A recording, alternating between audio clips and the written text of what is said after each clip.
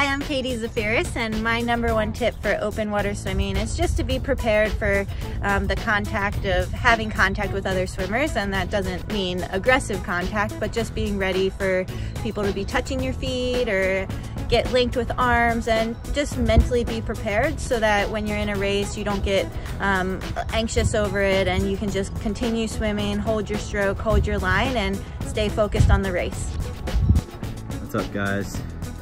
My open water tip is to get used to swimming in like rougher, uneven water. I try to always swim in like the outside lane next to the wall because it tends to be a bit more like rough, not as smooth water, and I find that helps my open water swimming. Hello, it's Lindsay Corbin here, professional triathlete and ROKA athlete. And today I'm here to give you my tips for open water swimming and before the start of a race.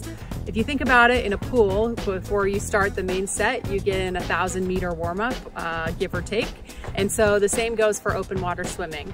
You want to get in a good warm-up on land, get that heart rate up. I like to get a sweat going, and then carry that over to in the water if you're allowed to get in the water before the swim. So I definitely like to do some fast swimming and get in a good 15 to 20 minutes of the open water, just so I'm more comfortable in the open water. And when the gun goes off, your heart rate's up and you're ready to go. Good luck.